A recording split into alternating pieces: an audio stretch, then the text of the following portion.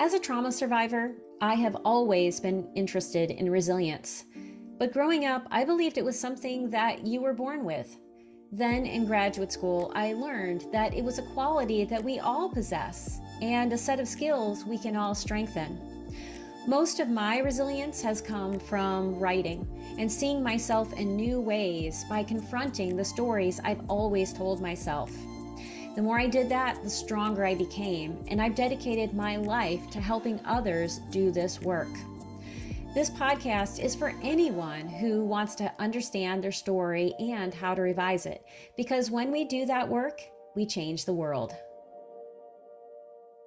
Is there an age when it's too late to publish a book, forgive a person, or take a chance on yourself? Not if you're Mildred Kirschenbaum. With the help of her daughter, Gayle, Mildred is a 101-year-old Instagram sensation and debut author who's currently on a book tour. Join us as we discuss the challenges of mother-daughter relationships, how forgiveness turned Gayle and Mildred into best friends, and the secrets to lifelong learning and living vibrantly, no matter your age, plus so much more on this week's episode of the Writing Your Resilience podcast.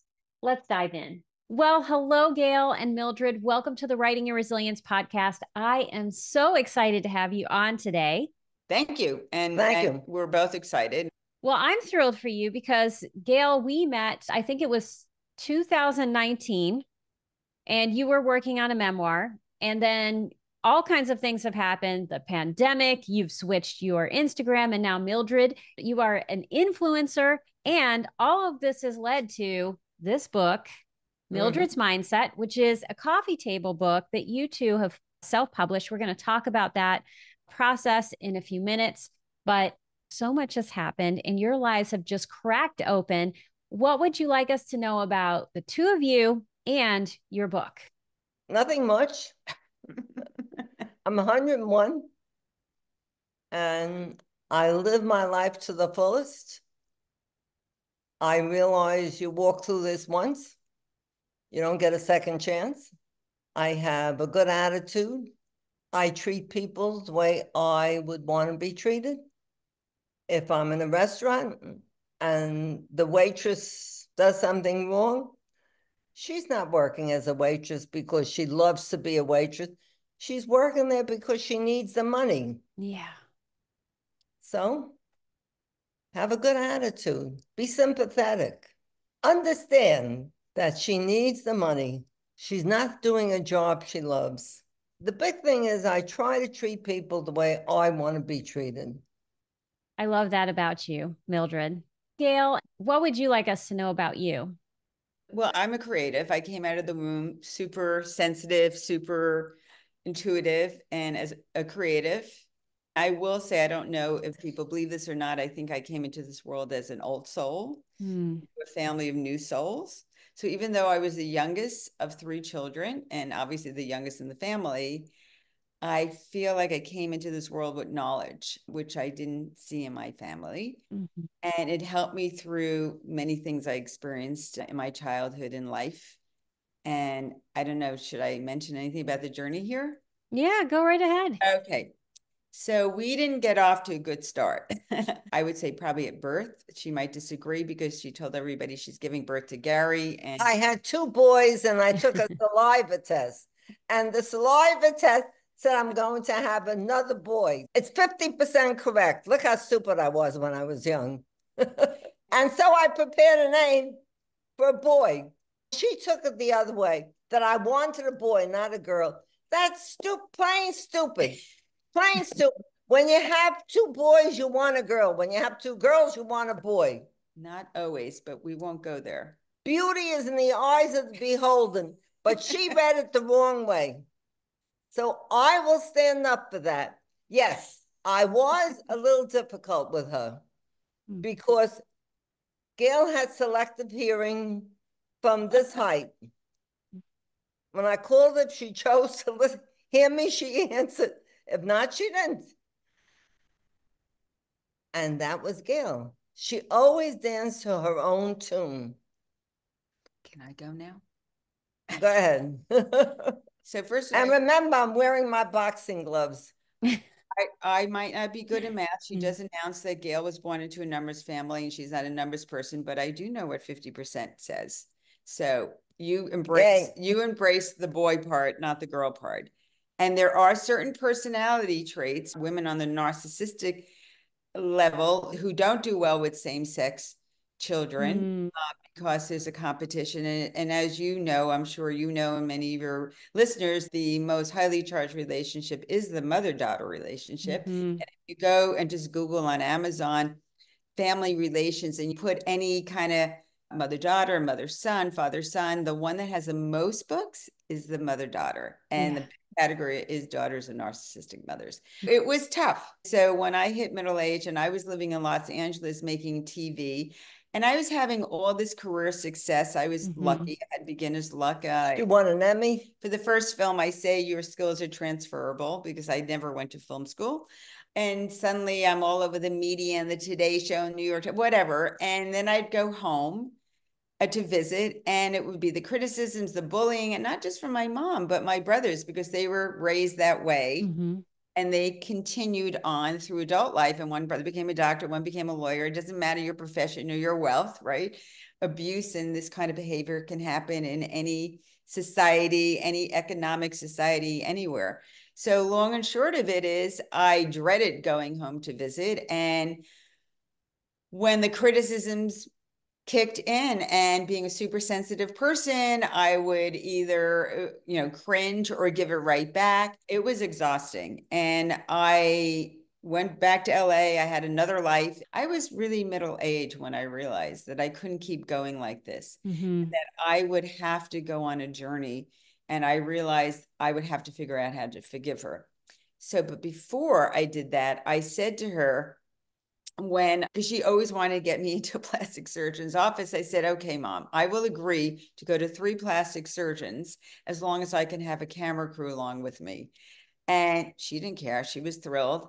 And I said, I'm going in for consultations. So I had a crew with me. We went to 3 different doctors. And what resulted in the end was a very funny short movie called My Nose. And I would say that changed everything, because as a short film, it played with other films and film festivals. So when I was invited to be on the stage, I would be with the other filmmakers, right? Doing like a Q&A.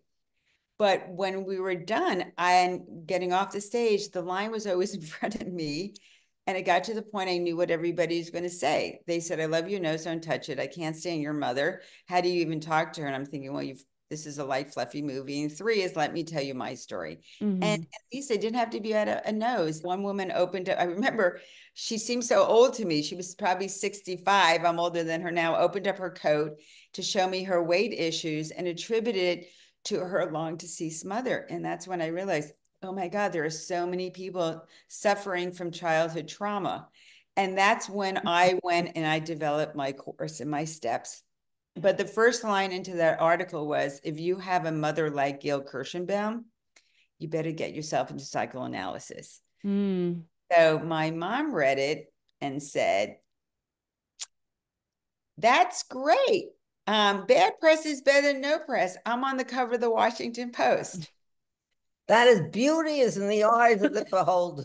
That is true. And I think, to me, one of the things that is so remarkable about your story is that, Gayle, you went on this forgiveness journey. You wrote a beautiful movie, and you went through this whole process in the movie about how to forgive. And the two of you don't always see eye to eye. We see that even now. And yet, some people would think reconciliation would be impossible. You can't have a good relationship when things are like this. And yet the two of you have this beautiful relationship, and that breaks the mold around what's possible. So what do you think is the most important thing that happened that just cracked it open, that allowed the two of you to be the best friends that you are, even when you don't always see things the same way? Don't sweat the small stuff. Gayle and I reached a point, and our relationship, she'll jump right in and down my throat if I'm wrong. I would rather go on vacation with Gayle than anyone else. I would rather go to happy hour with Gayle than anyone else, because we live our own lives when we go. We go to happy hour, And hypothetically, you're sitting on my left and I'm talking to you. She's not going to get offended. Either she'll jump in or talk to the person on the right. Mm-hmm. I go with people I know who are Gayle's age.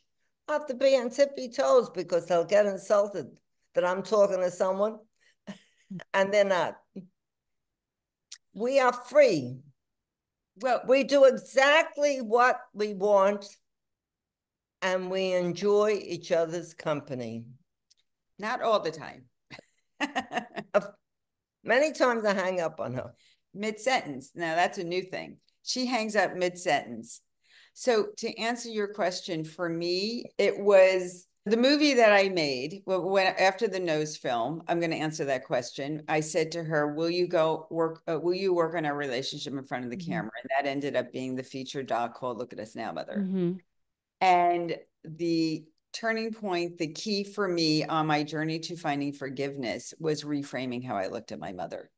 So I went from looking at her, because what gets us so upset in life is unfulfilled expectations. And so with every title, every role a person has in your life, friend, spouse, mother, son, daughter, whatever, comes with a list of expectations, what you're supposed to be like, right? So mother, well, obviously you should love, you should nurture me, you should support me, you should be there for me. And when I saw her doing that with my brothers, and quite the opposite for me, it was really bad. So when I changed how I looked at my mother and I looked at her as a wounded child, it flipped. But how did I get there? How was I able to look at her as a wounded child? I had to dig into her past. I did my research, found the tragedies and the hardships of her childhood. And that made me flip the switch for me. So when the criticisms continued on, and I now saw her as a wounded child, they bounced off of me. You know, I say to people when I get up and speak or teach, I say, you know, I never had children, so I can't say firsthand, but anyone who has children, I say, if your little kid looked up at you and said, Mommy or Daddy, I don't love you anymore, what are you going to do? You're not going to smack them. That means they want love. You lift them up, you give them love. So when your mother says you're fat, you're stupid, you're going to amount to nothing, they need love, because, you know, hurt people. But when you feel the love, we give love to other people. So we only have control over ourselves. We only have control over our own thoughts, right? We can't control anybody else. But what happens is by changing how we react to somebody. So when those criticisms come through, right, where most of us usually cringe, run, give it right back, if you let it bounce off because you look at them as a little wounded child, they eventually stop sending those criticisms because they're not having the impact they're trying to get. So you're actually taking the power away from somebody who's saying things that are hurtful to you. And that was the beginning of transforming our relationship and where we are today, you know. And a big turning point in our life also was when my father died in 2006. Just didn't work on their relationship yet. And I was with her here in Florida. She had never been alone. She went from her parents. She married as a teenager to my father. Big traveler. She opened up a travel agency due to the benefits. This is pre-internet. And I was here when I got an invite to Avignon Film Festival. And she said, I'm coming with you. I said, you are? And I thought, how do I say no? She was alone and I knew she had no one to travel with now. And the whole family thought we'd come home not speaking to each other. And it was the beginning of a turning point because she came into my life. She saw, we fought all the time. And she was like, I'm not staying at, she never stayed at B&Bs, always, you know, the American hotels. And I found this great B&B, a paper mill that was converted. They don't have air conditioning. And, you know, till I got there, I had to stop at every town looking for air conditioning for her. So, yeah, so here we are, you know, who would have thought? People who knew me then, who witnessed then, my childhood cannot believe today. Yeah. And so what I hear in this, Gayle, is number one, you reframed the experience and you reframed the relationship. And also you found a way to tap into your sense of self and your own power. And that helped you be able to see this differently. I have a question for you, Mildred, and this isn't on the list. So I don't know is always a great response. my grandma was someone that I was very connected with. She helped raise me when I was a child. She did not live life to the fullest. She had a lot of limitations, a lot of issues with depression, and even had a suicide attempt when she was younger. And so when I was reading your story and about how your father had attempted suicide, that was something I connected with because that was a part of my family experience. And one of the things that both she and my grandfather were like this. They would not say, I love you to us. And I know some of that was generational because I love you meant something else when you grew up. She was raised during the Depression, and those words meant something else. They were more romantic words. And so I know that was a piece of it. But something happened inside her when she turned 90. She suddenly saw the world in a different way. It was like she woke up or had some sort of awakening. And it was I think a month after she turned 90, she said, Lisa, I love you. I want to tear up for a second. It was like this big moment. And so what I'm curious about for you, Mildred, is as you got past 90 and now you're past 100, you're 101, how has the way you see the world and how you feel about people changed now that you're this age? I guess I have more patience with people. I have a book presentation, and there's a neighbor who was dismissive about it, but yet I know she cares because she calls to find out how I feel. She knows I felt. Could I get you something? Mm-hmm. Could I do something? So I take it in segments. Mm. Well, Go ahead. I think something that's really important that I would like you to share. So she never acknowledged she hurt me or did anything wrong, but at 99, so now she's, kicking into social media, and Right. I'm the one really pulling this whole thing together. And I said, okay, Mom, we're Jewish. We need a video for Yom Kippur. And in the Jewish faith, that's the Day of Atonement. And she was stalling. And I said, well, Mom, why don't you do a video about us, our story? So tell them what you did. Do you remember? Yes. So I did a video asking Gayle to forgive me for all my transgressions against her. Mm-hmm. And it went viral. Okay, so what? In the Orthodox group. Well, I just want to say what else was on the video. So first she said that she was very harsh to me, and that for that she asked my forgiveness, but she says, I know in my heart she forgave me. I mean, I teach forgiveness. I forgave her years before. Mm-hmm. And then she goes, you said, but now I have to forgive myself. Mm-hmm. Yes. And I remember watching that. And so for people who are listening and they don't know the whole story in terms of your Instagram, so Mildred is on Gayle's Instagram. And I think we're going to link to that specific video because I think it was such a powerful one. I remember watching it. And then that's what made me think of my grandmother and that thinking about the world in a different way. And one of the things that you do in this book is share some of the wisdom that you have gathered as you've turned not just 100, but now 101. And you guys have a book launch. I mean, Mildred, you're everywhere. I'm never at a loss for words. I always said I was a public speaker for cerebral palsy and things like that, and active in a local synagogue. I said, all I need is an opening line. From there on, and I do not need notes. And that's life. An opening line in life. Yeah. Live it to the fullest. There's no return. Yesterday is gone. Today is here. You don't know what tomorrow brings. Enjoy every day. There was a 65-year-old woman that we came across. It was our first book launch. I launched the book on March 8th, which is International Women's Day in New York.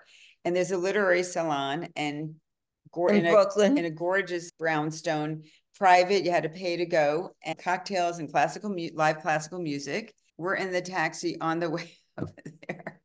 It was pouring, and Mom says, I don't even know where we're going. Nobody's going to be here. Nobody's going to show up. And it was coming down.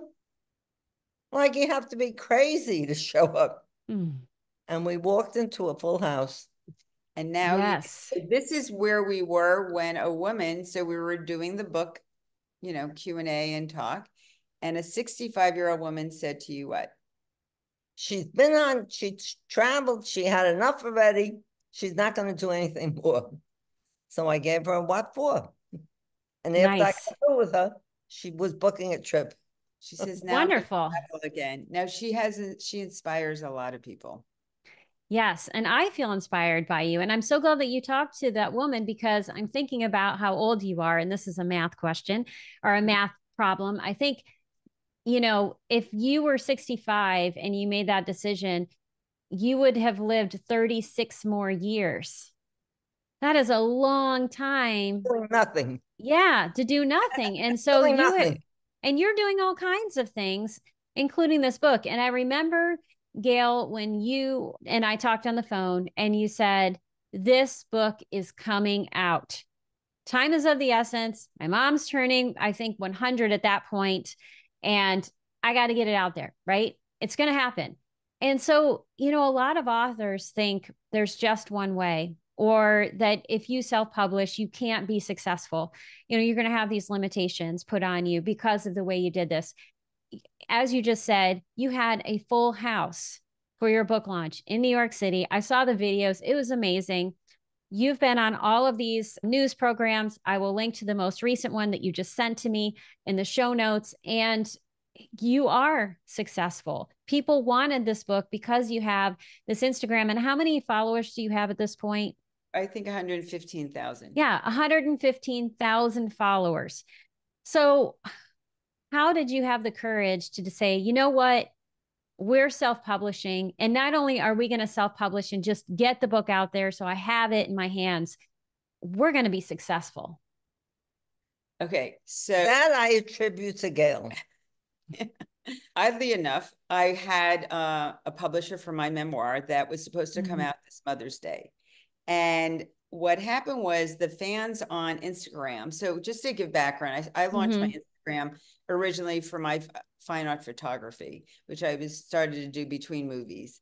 And it was growing slowly because if you remember when Instagram started, it was the visual format and Twitter was the words. And then once TikTok took over, Instagram's like, we got to do videos on Instagram. Yes. So long story short, it was growing at a slow pace. And then we were on this cruise when my mom turned 99. We had just lost my elder brother. So my mom and my surviving brother and I went away to be together. And I aimed my phone at her. We were having breakfast. And I said, so Mom, what is it like to turn 99? And she said, I can't believe I have all my marbles. Whatever she said, I put on my feed and it went viral. And that's when I realized my mother has something that everybody else wants. So I decided to dedicate the feed to her, us, and blah, blah, blah. And it took off. Okay, so why the book? All of a sudden the fans are going because they love her tips, right? She does I'll be on the phone with her and she'll tell me something happened. I said, Ma, you have to make that video. So I live in New York. She lives in Florida. I do spend a lot of time with her, but when I'm not here, the show has to go on. We need content. So she's very tech savvy, everyone. She has an iPhone, iPad, and a Dell computer. So I taught her how to use the phone, how to focus it to video herself. And then she sends it to me and I do the editing and put it up. So, okay. So these videos were getting lots of hits and plays, some going into the millions. And, the one on attitude ended up, I think Maria Shriver put her on a feed. Then she wrote about her. And then that ended up on Jen and Hoda. And just like one thing takes off. And then I was on with them. So all of a sudden they're all going, Mildred needs a book. Mildred needs a book. So, on Instagram, you could poll. So I polled self-published or traditional. Came back, self-published, you don't have time. And they said, we'll help you financially. And I never did a GoFundMe. I always did Kickstarters for my films, but that's so complicated. And I just didn't have it in me to do it. You have to gift and whatever. Put up a GoFundMe and it got funded. And so I kicked in very quickly. Essentially how the book came together is I sat down with my mother and asked her, let's get X number. I think I have 20 tips in there. And I sort of took the notes and used her verbiage, how she did it. I realized I needed to do a little intro about her life too. She's very funny. She's the queen of the one-liners. Like one day when people asked her at my screening of my movie, the movie we did together, Look at Us Now, Mother, and we had a big party afterwards, and they're going, so Mildred, what's your next movie? She goes, porn. You know, one of the journalists called her a geriatric shock jock. Mm-hmm. So I wrote a narrative where I got a lot of these funny one-liners in, Mm-hmm. and her tips. And then I see when I put up videos that have archival pictures, they just love it. People are like, oh, it's so fast, it's so fast, you know? So I went through, she has a huge archive, and every spread was a decade of her life. She wrote the annotations. They said, Mom, let's sit and you, oh, my polka dot dress, I remember, da, da. So she wrote the personal and funny. And then I found someone who self-published many books who worked with me, and he designed it, and I put in some of my drawings, and it was done in no time. And the great thing about this is I put up a website. So you have to get all your marketing material ready. Okay. Yeah. So before you put it out, like I put out in 2001, when it was really banks and big corporations having websites, I was working on a movie with my dog. I had a camera built for it. It was also years before GoPro existed. I ended up learning Dreamweaver a little bit, Photoshop a little bit, but I came up with a very creative website and very visual, found someone to do Flash. These are the days of Flash for animation. I wanted to, so there's another thing that people could hear. This is way before social media. I wanted to get people engaged. This is years before blogging. My dog and I will write a diary. Every day we have an entry. And then I said, okay, I'm going to do a newsletter. So you always think engagement. I got a dog psychic so people can send in their questions. And we did a photo contest that my dog judged. So I ended up landing a front cover 2-page feature in the New York Times because of my website. And because I found a writer who was writing about animals. So I love this frame with the cat. That's a great image. So back to this book. So I just used all those sort of skills I knew we were going to put it out. So we put it out immediately in hard, soft, and Kindle. And then, because they love her Brooklyn accent, I wanted to do an Audible. And so since the book also has a lot of pictures, when you buy the Audible, you get the PDF download, which has the gallery. And I have to tell you, having not had a very good experience with a literary agent on a book and letting that relationship end, this was such a freeing experience because I'm not sitting there waiting. Did you send it out? How come I'm not getting emails back? What is going on? You know, I'm sitting there waiting and I'm watching 1 week, 1 month, 2 months, 3 months pass. I know I'm not top of mind. I know, you know, she's got other clients. When you have control, oh my God, it's just great because you know you can make it happen. So here, I knew my mother was great content. I knew that people loved her. I saw it. So that's sort of the test when you're putting up videos. And then I think we're going to launch actually a Instagram Live, but back to the book because you have a lot of writers and books.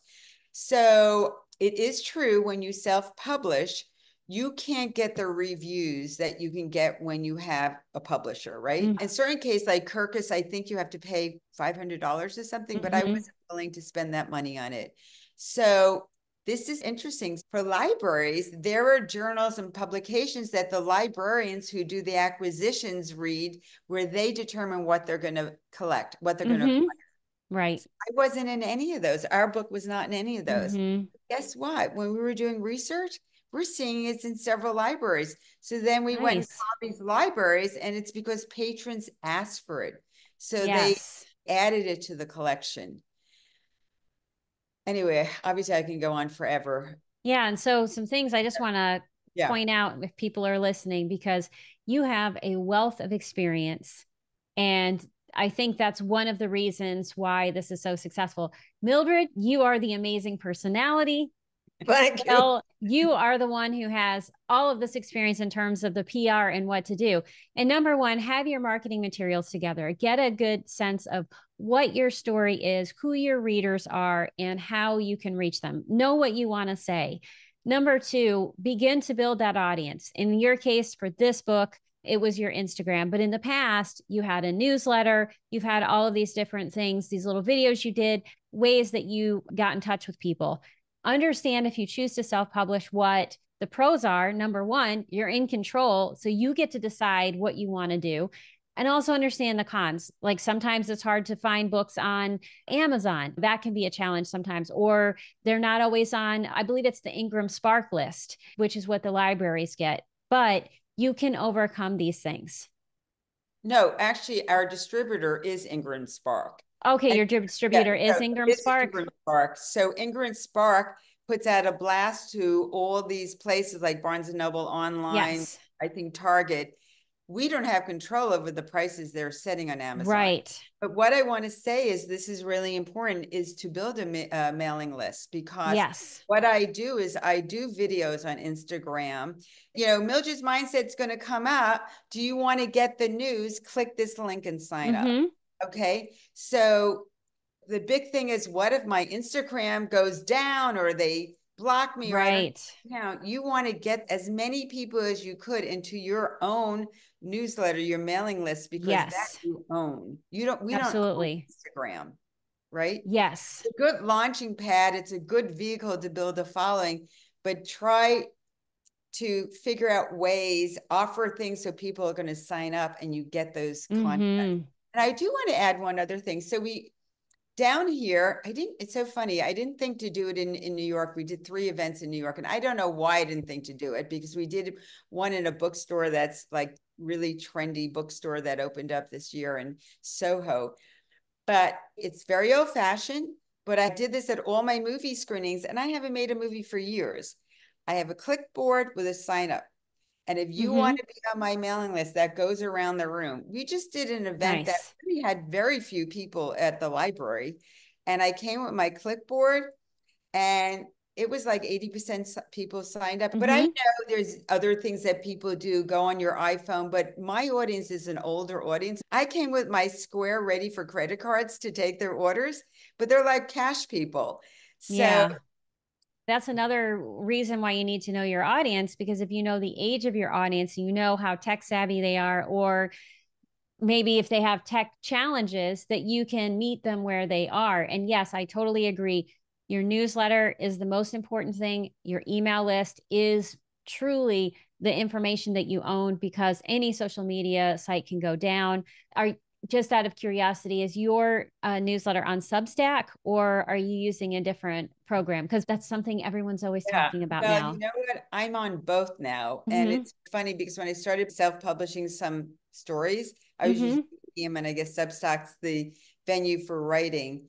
But my newsletter, I have, because I do so many things. And so I've got my coaching. So when you go to my website and you hit subscribe, you pick which newsletters you want. And if I'm marketing my mother's book, the link I put out is the subscription right to her. Everything, right? If I'm doing a forgiveness course, and then, you know, they sign up, they get a free download to my steps to forgiveness, I give them that link. Or if they just want the general, they go and curate it.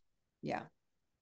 So we could be here all day talking about that, because there's so much to talk about. I mean, you guys have so much information. Mildred, if someone is thinking, I really want to be an author, I want to write a book, and they're thinking it's too late. So a lot of people that I work with are in their 60s, in their 70s, some in their 80s and even 90s, and they worry, time is passing me by. I don't know if I can do it. What advice do you have for them? It's never too late. And make sure when you write your book, you're writing facts, because you'll get caught with that. She would be a great fiction writer. Yes, if you are writing nonfiction, do not make things up. And no, it is never too late. And you are absolutely proof of that. You guys have a book tour that you're doing down in Florida. You had a book tour up in New York City. And if anyone wants to see the videos of Mildred on the go, touring around town with Gayle, you can go to their Instagram. How are you taking care of yourselves and really bolstering your resilience as you do this book launch and book tour? Because that takes a lot of energy. Listen to your body. No one knows your body better than you do. If you're tired, lie down for 5 or 10 minutes. You know, I told this to someone who interviewed me, and I don't remember who it was. And she said, you know what? When we get through, I'm going to close the door and I'm going to close my eyes for 5 minutes. Listen to your body. Yes. And that will give you everything you need. That's all I have to say. I love that. Yeah. For me, my routine is I like to journal in the morning, Mhm. and then I do some of my exercises here, and then I get up insanely early between 4 and 5:30. Woo. I know. Yeah. Yeah. And then I head over, when I'm down here, I head over to the gym, and I'm done in a really short period of time. And then I eat healthy. So I'm completely gluten-free. I eat healthy. And yeah, I don't eat too much junk food. yeah. No. So I take care of my body and hopefully my mind. The other thing is, I'd like to know who goes to a doctor and doesn't come out with an RX. My cholesterol was a little high, and he was giving me a statin drug. I said, don't bother. What's my alternative? Right. And I brought it down. Then he calls me, my potassium is off. I took his advice. I drank water. I don't take this heartburn pill anymore. Could have been a side effect of another med. A heartburn pill. Or, right. Not a prescription. And he calls me, he says, oh, your potassium is down. I'm not a fool. I'm not telling you to stay away from meds. Come on. Some meds are necessary. But don't load yourself up with meds, because many times one counteracts another. That's very true. Side effects. Yeah.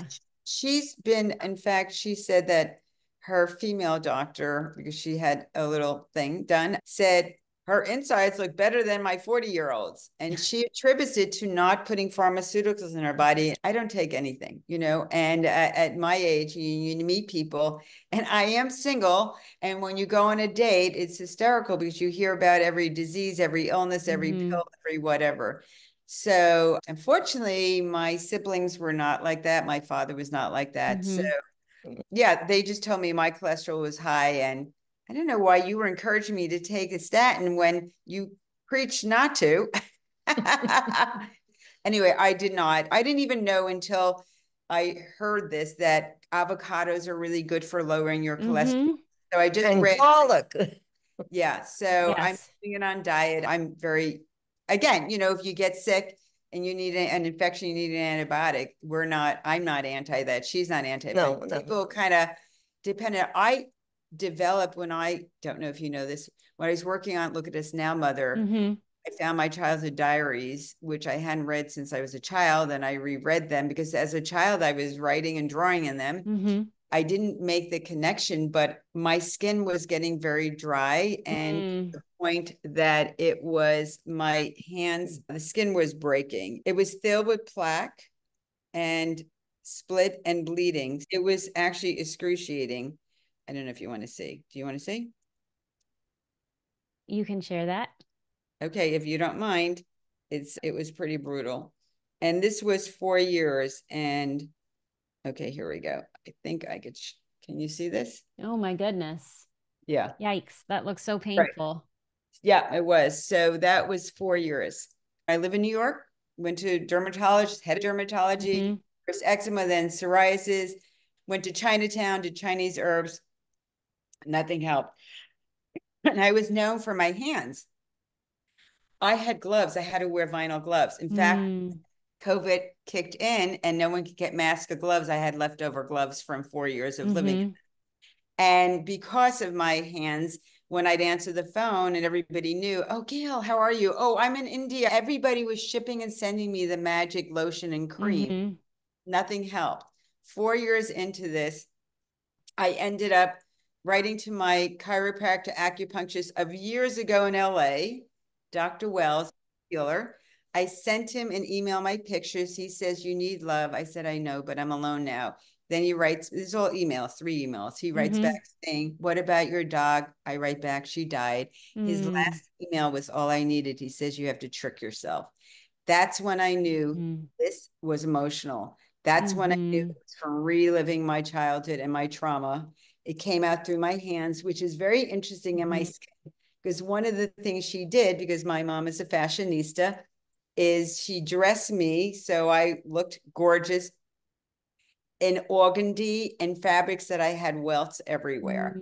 So my skin is where every sort of emotional thing comes out. And hands is symbolic because you're holding on to things. Yeah. So my skin and my hands releasing. And I had 3 sessions. I was on a budget with Skype in those days with a energy healer who introduced me to tapping, emotional technique. Did 3 things every day: tapping, listen to Qigong tapes. This master Shun Li ended up in my inbox. In less than a month, my skin was back. That is amazing. And I think both of the things that you're saying, you know, both you, Mildred, and you, Gayle, is that trust yourself, trust your body. Your body is as miraculous. It can heal itself in all kinds of ways that we don't even imagine. And like you, I've been working to lower my cholesterol.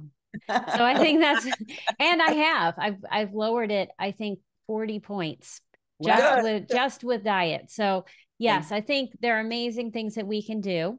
You know, when I go to a doctor, a new one, and they say, please give me a list of your medication. I said, amlodipine, 5 milligrams, and a baby aspirin.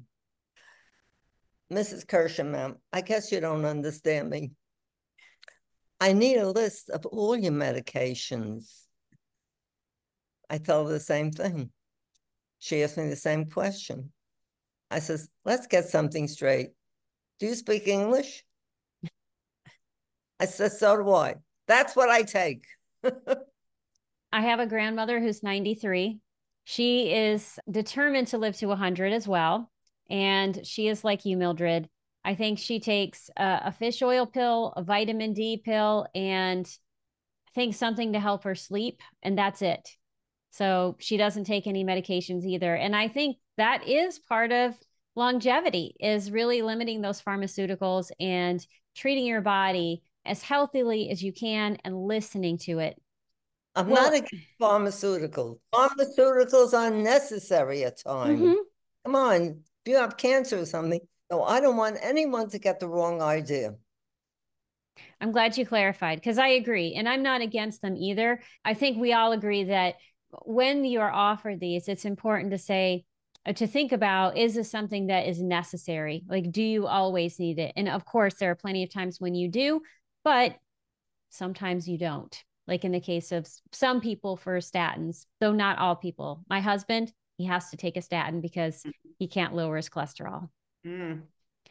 Well, if people want to buy your book, because even though I know you're on a book launch, right, or a book tour right now, and this is going to air after that, it's going to be airing before Christmas. And this is a wonderful book for the holidays. It's a great gift book, you know, for anyone who just needs a little extra wisdom, or they really want to see proof that you can do anything at any age. What are the best ways for people to buy your book and to connect with you? I would say go to the website. Well, first of all, they want to follow us, go to Instagram. And I do put things on TikTok, but really Instagram is the main one. But I the website, which is gaylekirschenbaum.com/books, because when you go to the website, you can read all about mom. And then you have all the codes and links to all the places you can buy the book. Of course, it's on Amazon. But if you buy directly from Ingram, where I have the link, you get a better deal. It's on Barnes & Noble. It's online. It's online. And as I said, it's in every format. And by the way, we do have events a little bit into next year here in Florida. So be sure to take a look at their website so you can keep up to date on what's happening and all of the information around your Instagram page, your website, and how people can buy the book, as well as a couple of links to the movies that you have created, will be in the show notes. So people can definitely check those out and buy their copy of Mildred's Mindset, and be on the lookout for your memoir, Gayle, because I know that is going to be coming up soon.